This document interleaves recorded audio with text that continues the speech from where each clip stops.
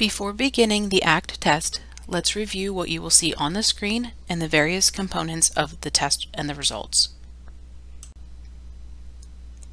On the ACT screen, you will see the DB-NCL on the y-axis and the number of trials completed on the x-axis. On the top of the screen, you will see the presentation level for each ear. That level is automatically determined by the software depending on the patient's audiogram. The sound samples for the test are located on the right side of the screen. You may play them as needed to familiarize the patient with what to expect during the test. If more information is needed prior to beginning the test, you may click on the Help buttons on the screen. When you are ready to begin the ACT test, click on the Start button.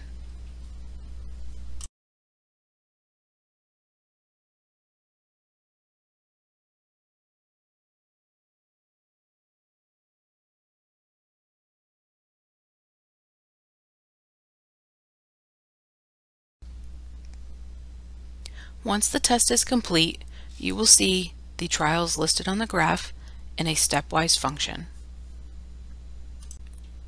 In the stepwise function, the shaded circles represent the trials in which the patient correctly heard the siren. The empty circles represent the trials in which the patient did not hear the siren. The green circles indicate which trials were used in determining the ACT score. The ACT score is called the DB-NCL, or the Normalized Contrast Level. The DB-NCL is the difference in modulation threshold compared to the threshold of young, normal hearing people. After the test is complete and the score is calculated, you can click on the Help icon and it will display a table listing the different NCL values.